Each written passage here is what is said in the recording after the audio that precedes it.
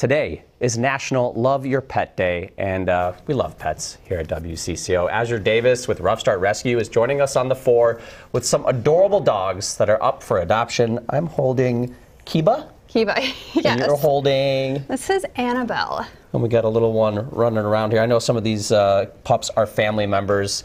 Adoption is always something that's been important. You know, people giving a pet a forever home, freeing them, if you will. Why is adoption important if you're trying to find yourself a pet? Yeah, there are so many reasons, but I would suppose you could start with the biggest one and just overpopulation. All of these little guys that you see here, they're available, they're looking for their forever homes, who they would not have had a chance otherwise. There's just so many animals that need homes throughout Minnesota, throughout the United States.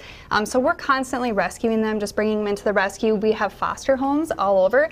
So that's another important part of just the rescue in itself is fostering. So if you can't adopt one of these guys, you could still foster them and try it out that way. I was going to say, when it comes to fostering, you're almost like you're raising the pup yourself. So there is an added level of responsibility, but there's a time limit on it to an extent.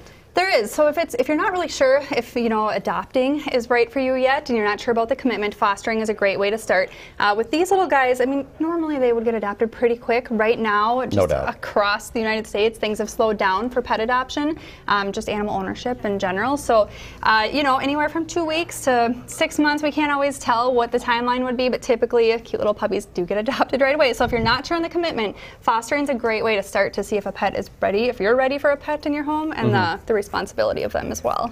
You said you always have a lot of dogs. How many do you guys have right now? We do. Right now in the rescue, between dogs, cats, and then we have critters too in the rescue, there's about 200, a little over 200 available. 200? Yeah, and that's just available. We have another 200 that are coming in, going out, getting adopted. So at any time in the rescue, there's about 400 animals.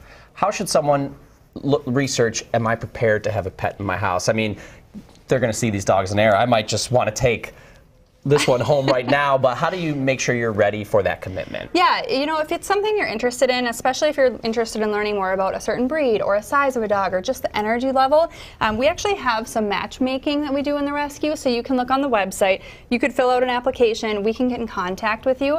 The perk about fostering is these guys are in foster homes, so if you're wondering, is this the right pet for me? That foster can answer your questions. They know a lot about these dogs already. Are they potty trained? Are they crate trained? And so that's just one of the perks of being a foster-based rescue.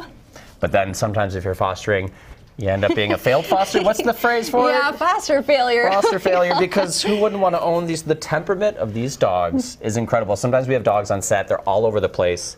They just want to be held. Which one's Amelia? We got to give a special shout out. Amelia. Right down there. Are you taking Amelia home? Maybe Amelia might. She was taking pictures earlier. Well, all these dogs, 200 total pets that you can take home. You'll all find out all that information on Ruff Start Rescue, which we have that information on WCCO.com. I'm going to send it back to Aaron in the studio. Maybe I'll bring this little one with me.